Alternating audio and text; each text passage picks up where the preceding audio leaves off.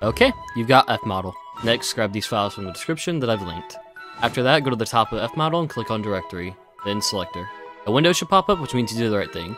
Good job, aren't you a smart fella? Mine here looks different since I've done this before, but all you need to do is copy and paste the path to the game's directory. Well, how do we do this? This is pretty easy. Open Steam, go to omegastrikers in your library, right-click, Properties, Installed Files, Browse, click on the address bar, Control-C, and you're done. Okay, now you have the game's directory path. Go back and paste that into this bar here and press OK. Fmodel should restart now and you have 2 files listed here. We still can't use these though, so in order to do this we have to go to the top and press Settings. A window should pop up, so you should see this right now. We need to change the client's UE version to match the game's UE version. Currently the game is on UE 5.1, so we will select the UE 5.1 option. We then go to the bottom and see Mapping Path File.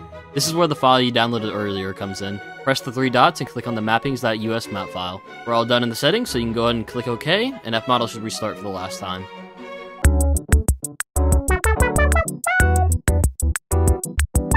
Okay, to use fmodel to get into the game files, you need to click on the omegastrikers Windows pack. You should now see 2 options, Engine and omegastrikers. Click the drop-down arrow next to omegastrikers, then Content, Prometheus, Characters. Wait, what the fuck?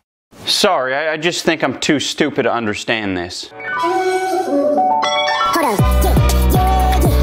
If you haven't used any software to access game files before, then you won't know that developers usually use different names for things in the files compared to what they are actually called in game. Of course, these are only examples here. I'm not going to tell you what names are for what characters, instead I'll show you how to find out for yourself. There are 2 ways to know what you're looking at, and I'll show you the texture way first since this is a guide for that. First, select one of your files. I'm going to be using Asher since I'll be using her later in the tutorial. Use the drop-down arrow on default. The default file will always contain the base skin the characters have in game. We will be focusing on the texture file, so double-click this one. You'll have tons of files up here, but before I continue, I should explain what the 3 tabs at the top do. You have Archives, Folders, and then Packages. These are like your back page buttons on Google. The Packages tab will show you what is inside the folder that you clicked on. If you want to go back, you just click the Folders tab at the top. You can ignore the Archives folder unless you're trying to close everything out. Okay, lesson over. After that, inside the textures file, double-click any of the files with _D in them to get a preview of what they are. The body, hair, or head usually give away what character it is. Once you finally went through and found the character that you're looking for, inside the textures folder, save every file with _D in it, and the LOD1 PNG.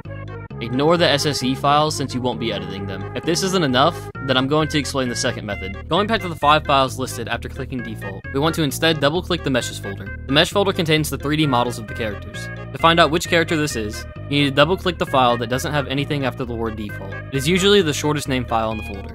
If done correctly, a new window will pop up. You will see the fully textured models so you know 100% who they are. After closing that window, you want to save the 3D model. Go to the settings, and instead of general, go to models.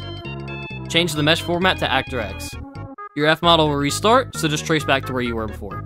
You want to save the 3D model. You do this by right-clicking the file you just opened and click Save PSK. Well anyway, that's all from me. If you enjoyed the video, subscribe to my YouTube. I plan to make tutorials for all the parts of modding. This one's just the fmodel part, so there'll probably be more in the future. With that out of the way, have a good one, guys. Take me to your Xbox to play Fortnite today. You can take me to Steam Iron, but not Loot Lake. I really love to chug with you. We can be pro Fortnite gamers.